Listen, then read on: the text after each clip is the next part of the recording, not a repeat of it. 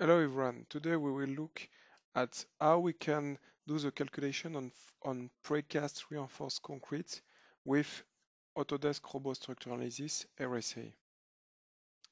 So first you can add only it on beam in the general environment.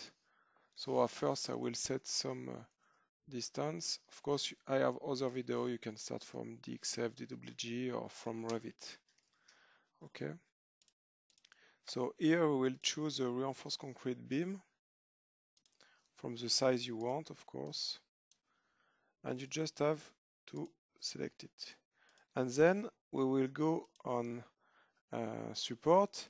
Of course, what is important is not to forget that the precast loads had to go in the beam, so to be free on one translation in X direction. And so once we done that, we can add load case. And so I create two for self-weight and precast. And after live load, if needed, of course. So as you can see, you see the cable and the value of eccentricity at the beginning and the end. And after you just have to put it to the beam. So of course, after you can do calculation and you have classic results. So if after you need, so we will see the classic result. So here I'm on dead load, so I will move to see my result of precast. So if I keep only this, I just have to switch to dead loads and you see the value of my precast. Okay, so I can look at deflection too if needed. So of course I have what I expect. And then if I want to have some calculation of loose, I can do it with robot extension. And so here I have losses of pre-stress due to friction according to Eurocode 2. Okay, and I have this. You see it's connected with robot. Okay, and after you can generate loads of loss of friction. And back is save and it create a case where you have the loss.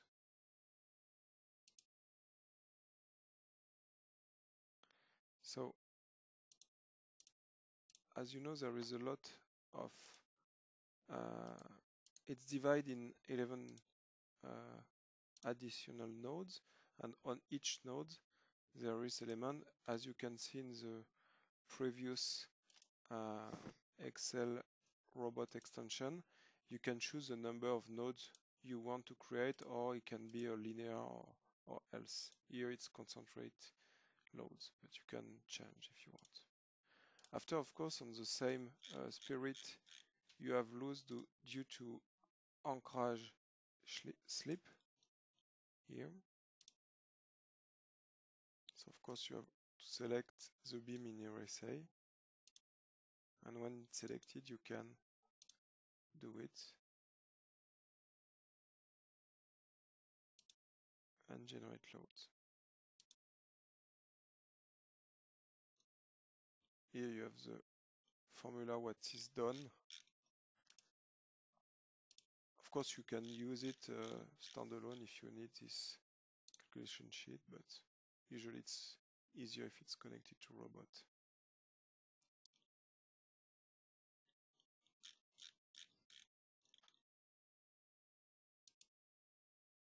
Then you can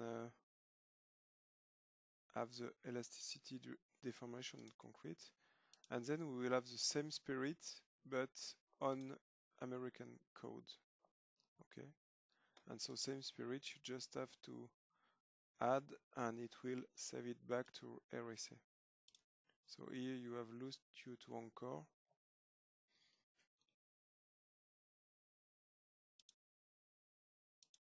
and elastic deformation of concrete according to ACI. You see. So after you just have to print if you want the calculation note.